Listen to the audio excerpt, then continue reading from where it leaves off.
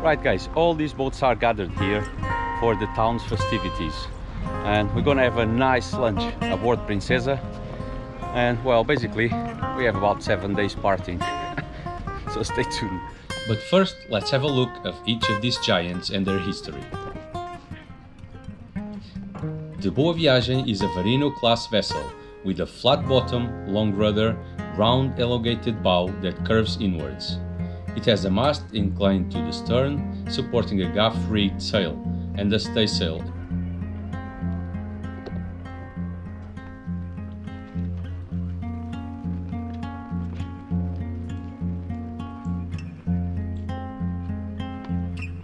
Long gone are the days when dozens of these giants sailed the Tagus River and Estuary.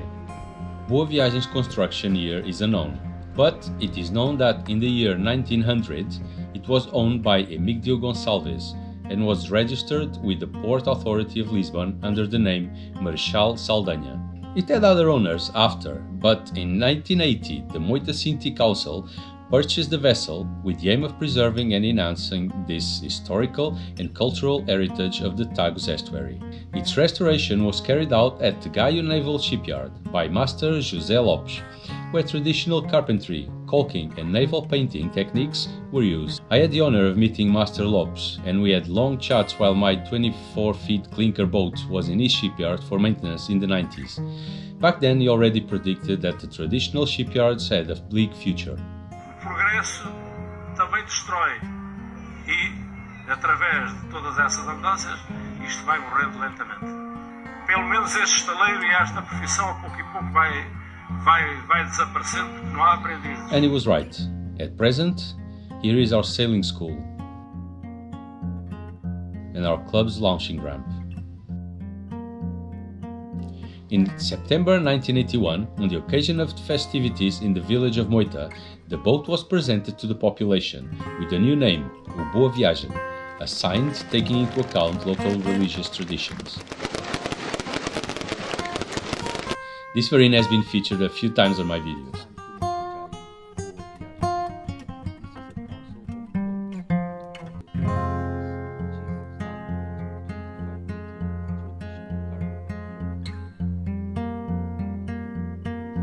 There are maybe a handful of Varinos now which regularly sail the Tagus, the Liberdade, the Sou do Tejo, the Amoroso, the Boa Viagem, and the Vala Real.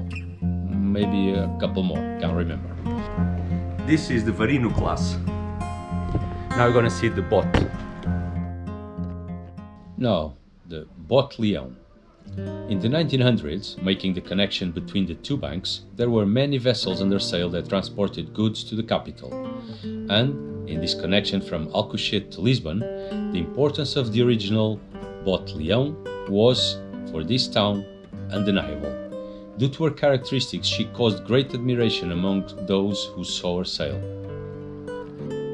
They called her the King of the Nor'easters for the graceful and speedy way in which she cut through the waters of the Tagus, in winds blowing from that direction.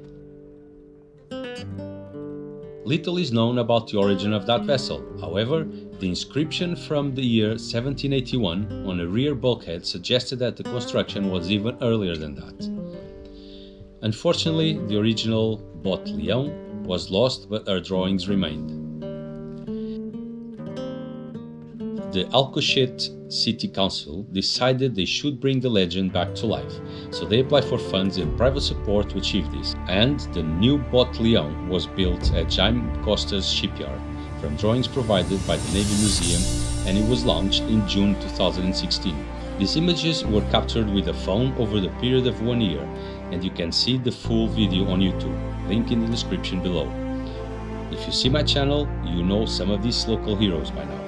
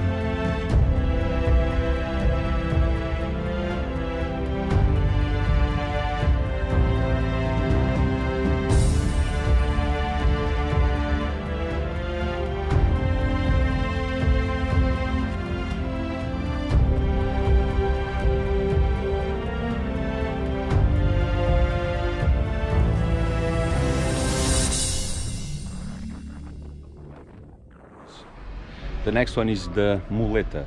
The Muleta is a boat considered by many as the most extraordinary of all traditional vessels.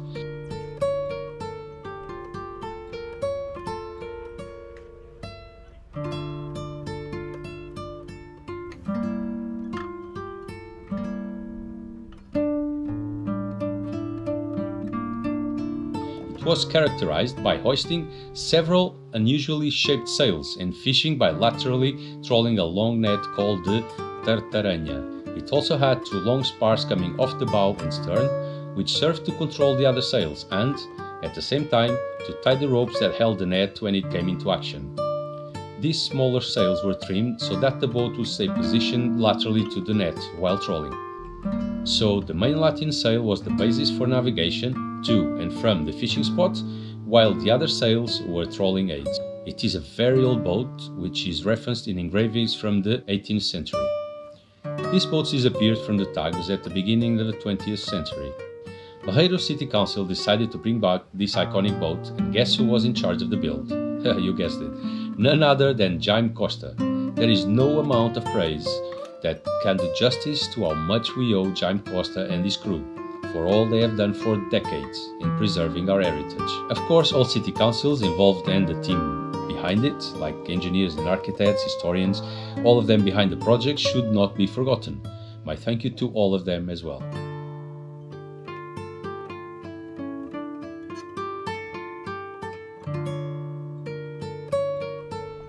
All these boats are now sailing the Tagus and take passengers for small tours both from the north and south banks of the river. And now don't go yet, guys, we're gonna have a look at the festivities and a very important religious part of this all, the blessing of the boats. And it's starting to rain.